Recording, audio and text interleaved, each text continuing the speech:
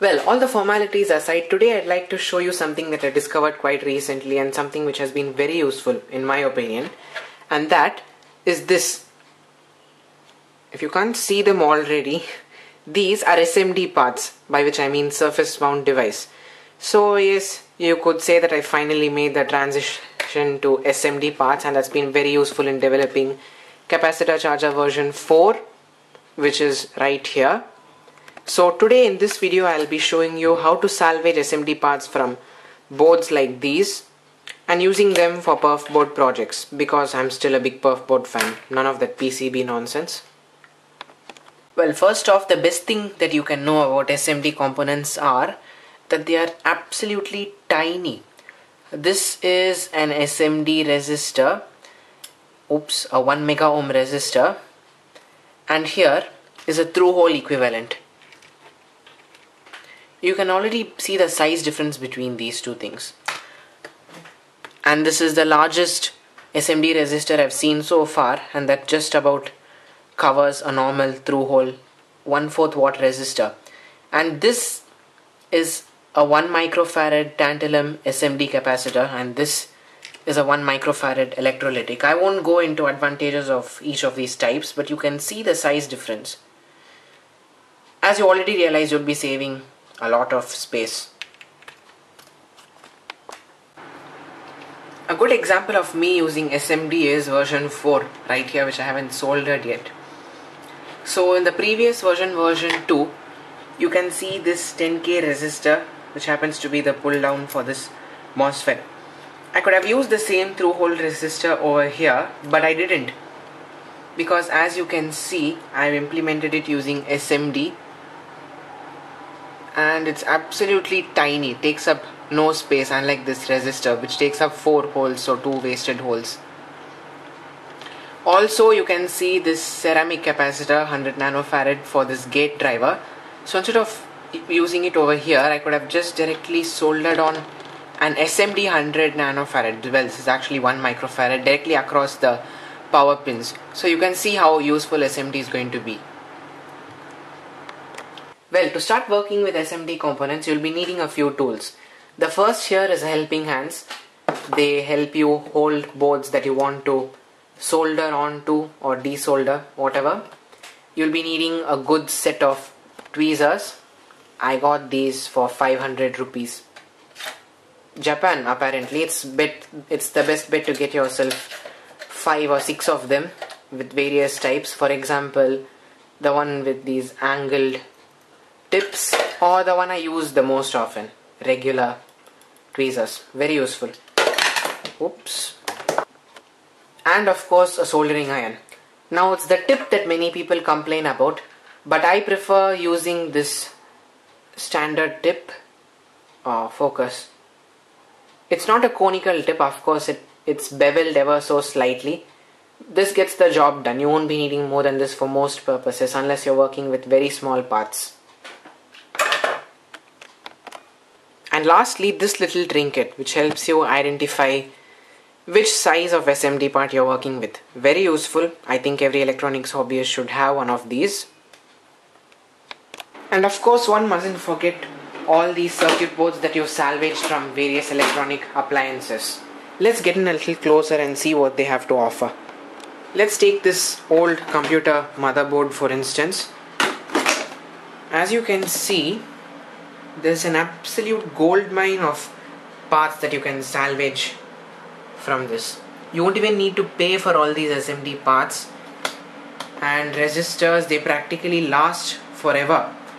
So I don't think you need to hesitate about salvaging parts from boards like this. Sometimes you even find something rare that you don't find in hobbyist circles, like this large electrolytic surface mount capacitor. All these capacitors, which you usually have to pay a few cents for. And then of course there are many types of integrated circuits if you work with those, but I don't. And that's pretty much it. All you need to start SMD soldering. So let's get down to it. Alright, so set your iron to between 300 and 350. That's up to you depending on your tip size, etc. Tin your tip once And I always recommend keeping a piece of sticky tape next to wherever you're working with SMD so that you have a temporary place to put your parts, because SMD components are so small they get lost very easily, believe me. So let's see if I can zoom in a little bit more. Alright, let's hope you can see that. So today we'll be salvaging this resistor which says 662 on it, which probably means 6.2 kilo ohms. So alright, let's take it off the board. So what you want to do is get yourself some solder and heat both the pads evenly. Get some solder on there if you like. Takes a while to heat up because there's a big ground plane underneath this. So once you heat up both the sides at once, your part simply starts to lift itself off the board, and it's at this point where you want to take your pliers and just quickly take it off and put it down on the piece of sticky tape. So let's do that again. But now we'll be doing it for this resistor. So in a similar fashion, I try heating up both the pads at once, add a little solder so that the part automatically starts to lift off by itself. Oh, I don't mean lift off as in rocket science. It begins to come off by itself, and then you just pluck it out like this and put it down on a sticky tape again.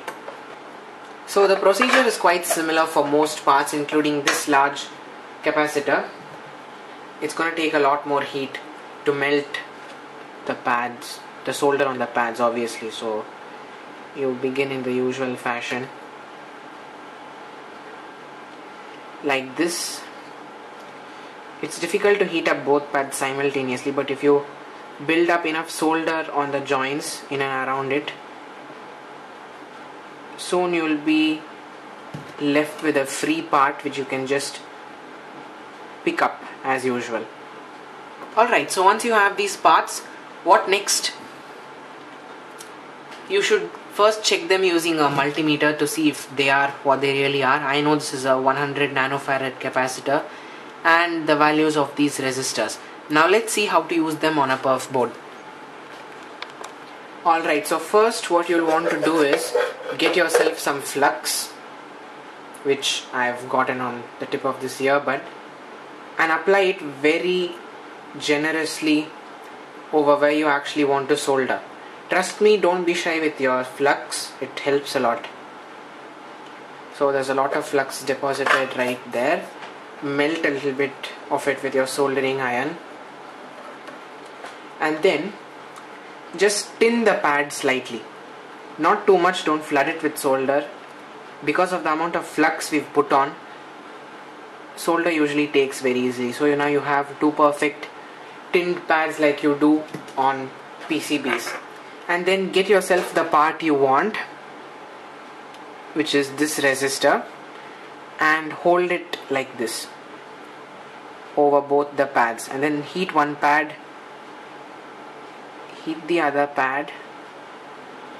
Well, actually sort of heat them together simultaneously while you position your part. And then once you're done with the placement, remove the soldering iron, and done. You've successfully soldered an SMD resistor. Of course, it varies with the size of the SMD parts, how many holes it covers and such. But this basic principle applies to most SMD parts, including SOIC. It works only for specific pinouts though. Suppose this was a gate driver, this is the input, this is the output, and the power connections. The middle two leads have been shorted together on one pad because they couldn't fit on separate pads. And then there is this, what part is this? I'd better check. This is a SOT23.